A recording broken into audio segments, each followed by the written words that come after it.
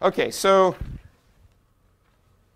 very long instruction words processors still want to have high performance. And we took all this hardware that was in a out-of-order superscalar, and we sort of threw it out. Well, something's got to make up for it. And what makes up for it is a very, very, very smart compiler. So we put a lot of emphasis on the compiler in these sorts of architectures. And the compiler really has to do the scheduling. It has to do all of the dependency checking. It probably has to avoid all the different data hazards. And this is just sort of just getting started. We're going to talk mostly next lecture about all of the different optimizations that a compiler can do to try to approximate what a out-of-order superscalar can do, but by doing it statically. So it's a pretty cool trick. If you take all that hardware, you put it in the compiler, you run it once, and then every time you go to execute the code, you don't have to go and recalculate all the dependencies. Sounds good. OK, so let's see how we execute some code here, and what is the sort of performance aspects to executing loop code on a very long instruction word processor. So here we have a very basic array increment. We're going to take every element of this array. We're going to increment it by the value c. We run it through our compiler, and here's a sequential code sequence. This has not been scheduled yet for VLIWs, or for our VLIW architecture over here. So we load we load the value. We increment our counters. We actually do the floating point add. We store the value back. We increment the array index, and then we loop. Seems simple enough. Let's see how this gets scheduled here. Well, because the architecture and because the compiler knows about the latencies here, let's say this load here has a few cycles of latency. So it's going to actually schedule this add later. And the add, it's a floating point add. This has a couple cycles of latency also. So it schedules the consumer of that result here, this F2, later. And I don't know, it can sprinkle in the array additions and the counter additions kind of somewhere free. It has lots of open slots. But let's say it schedules it at the same time as the load and the store. So this is pretty cool. We are actually executing two-wide parallelism here. And we didn't need all the extra overhead of in-order superscalar. Oh, and we can even schedule the branch somewhere. OK, so first question here. How many floating point operations are we doing per cycle? Are we doing very well here? This looks pretty poor. We have one floating point operation here, just this add. And we have 1, 2, 3, 4, 5, 6, 7, 8 cycles. Yeah. So we're having 0.18 or 0.125 floating point operations per cycle. It's not that great. We do have some parallelism. We're executing 3 instructions here. It's better than nothing, but we're not really using the machine very well. Our out-of-order superscalar would probably try to take instructions that are below here, maybe intermix them, try to reorder a bunch of things, and try to run faster. So what's a technique to go faster?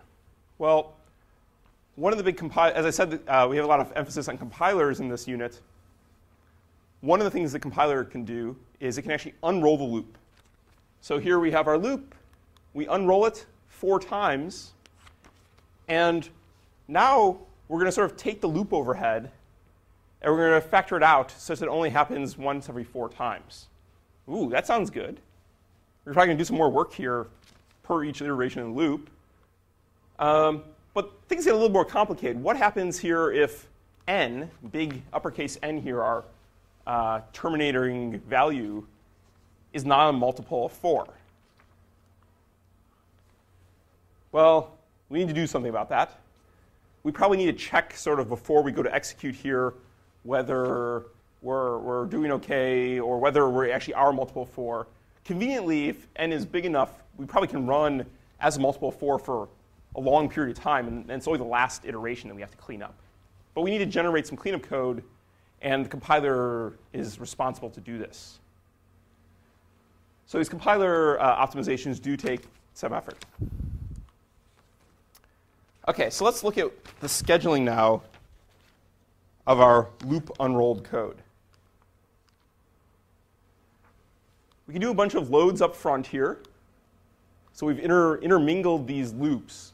And what's kind of cool is we can actually pull out the loads and sort of throw them to the top, and the stores and push them to the bottom, and then put all the adds sort of in the middle, and maybe sprinkle the array updates somewhere else. And when we go to actually schedule that, we're going to do something similar. We're going to have the loads executing first, execute the floating point adds, have the floating point stores, and have the result. But what you can notice here is we're actually starting to get some overlap. Because we've unrolled, we can overlap this load and the first floating point addition, because we've effectively covered the latency of our functional units by putting other loop iterations during that time. So if you look at this schedule versus the schedule back here, we've just sort of taken these dead cycles and we've put the other loop iterations in those dead cycles. In this loop unrolled case, we're incrementing these counters and the indexes not by 4 anymore. We're incrementing by however many times we've loop unrolled times the offset. So we're incrementing it by 16 now. Does that make sense? Because in this code here, we were incrementing R2 by 4, because that's the size of a single value is 4 bytes. So we have to sort of move our array index over by 4. But now, because we're batching up all this work together,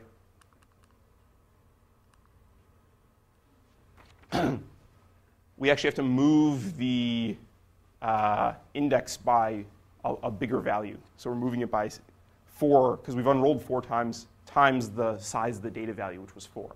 So we're moving it by 16. And one of the nice things here, if you look, is in both the loads and the stores, we're using our register indirect addressing mode here to add in some offset.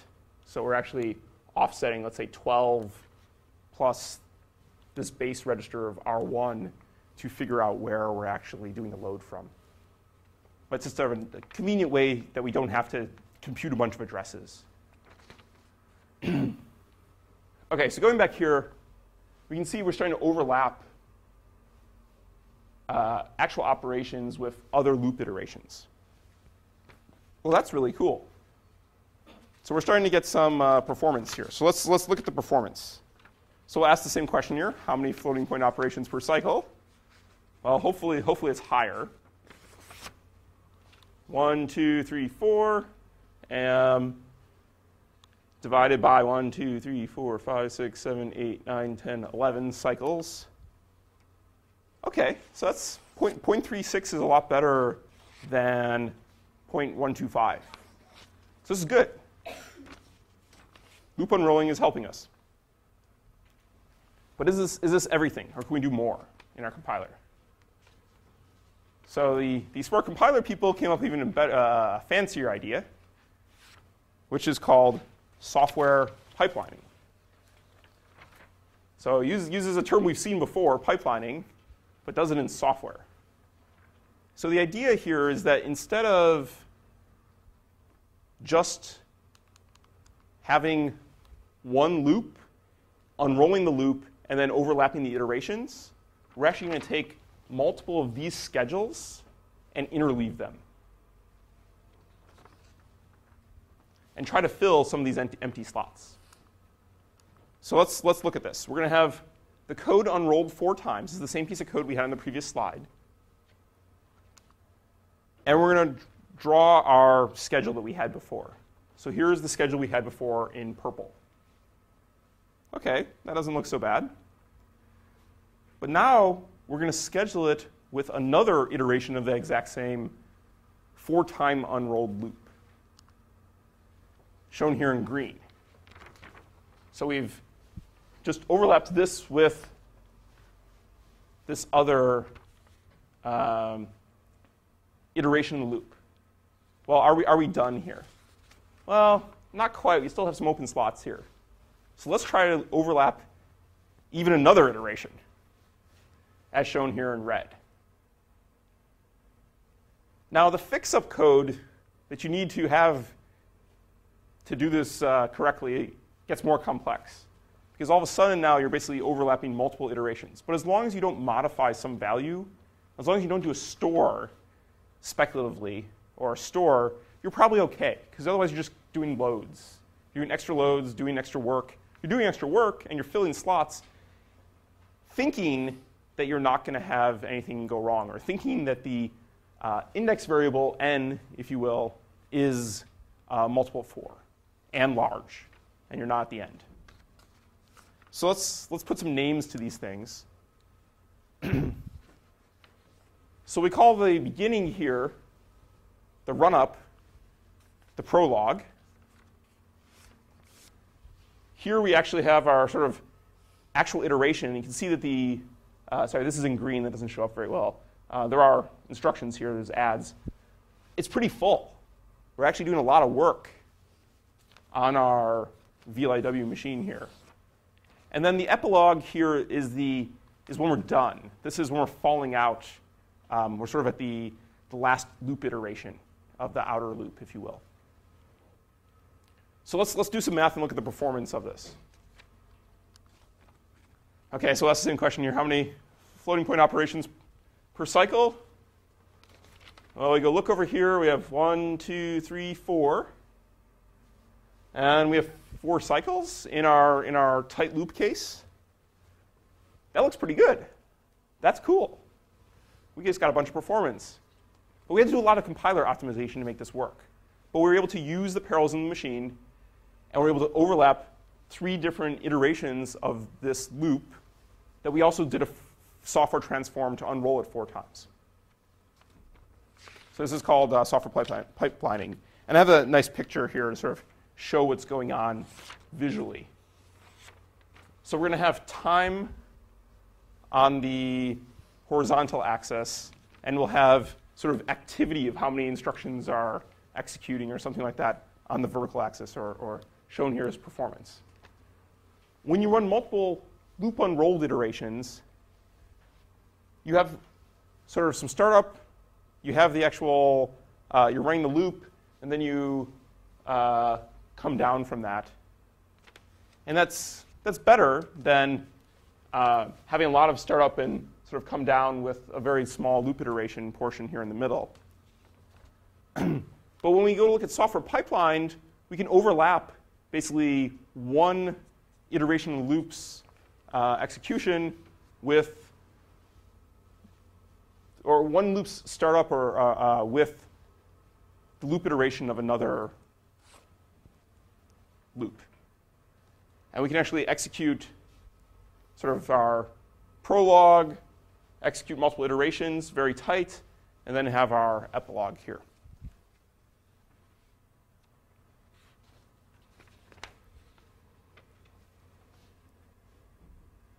Yeah, so our software pipelining, we're only paying the startup and wind down costs once for the execution of a loop and not every iteration of the loop.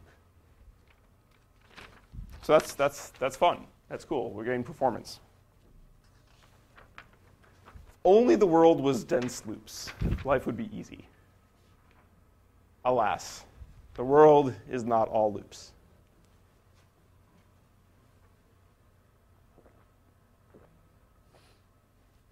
If we just had a processor which just did dense array calculations, and all of our problems in the world were just dense array computations, life would be really easy. But they're not. A lot of times code has lots of branches. It has if-then-else clauses.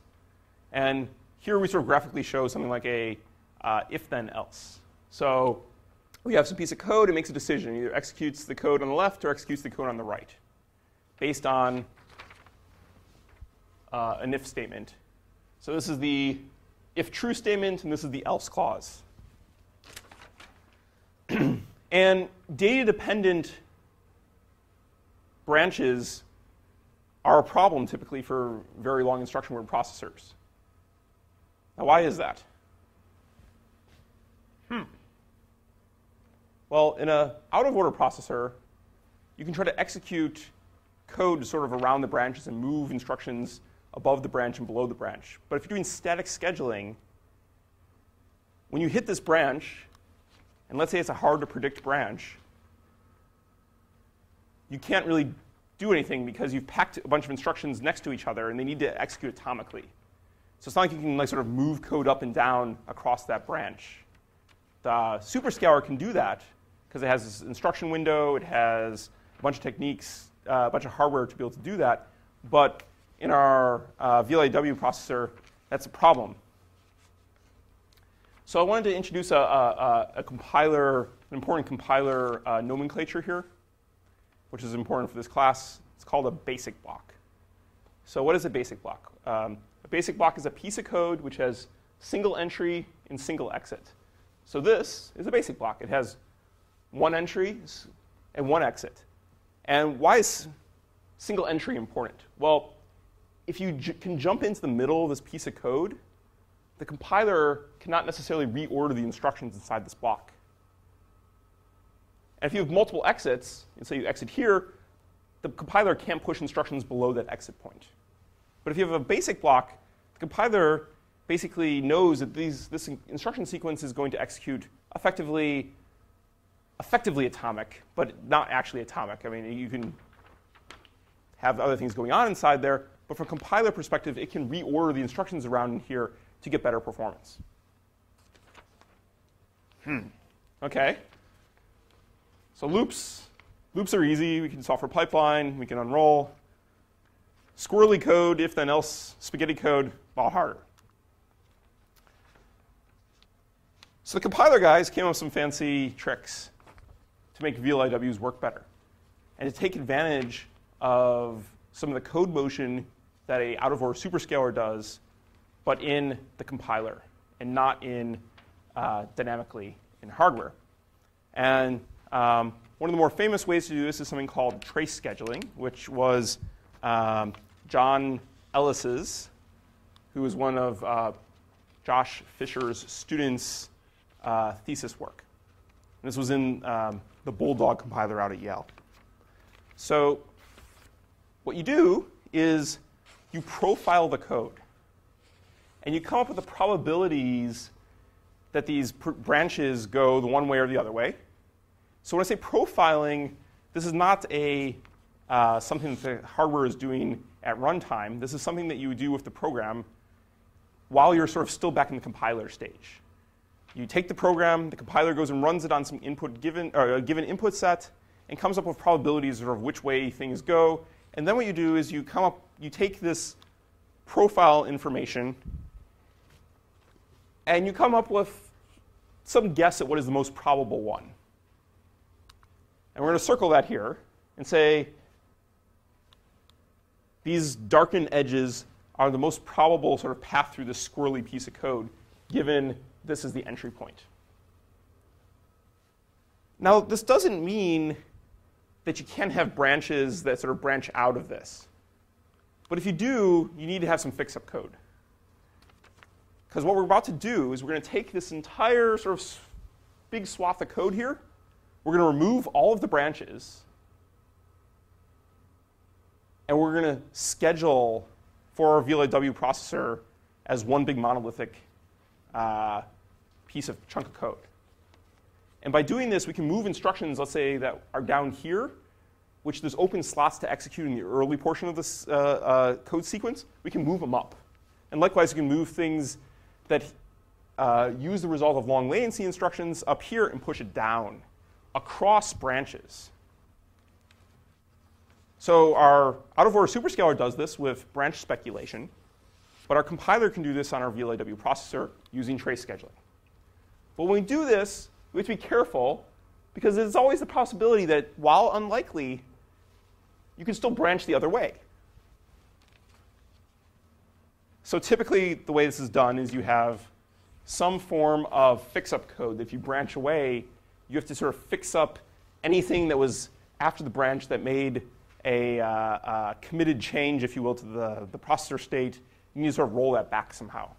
So we're basically in software doing the rollback case from our out-of-order superscalar.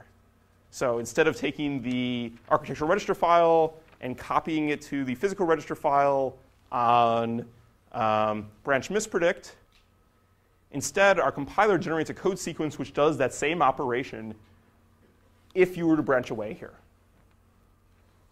And we'll roll back only the certain registers that need to be rolled back and only the memory state that needs to be rolled back. So that's pretty cool, is that we can basically take a lot of the functionality that was done in our out-of-order superscalar and put it into software using trace scheduling.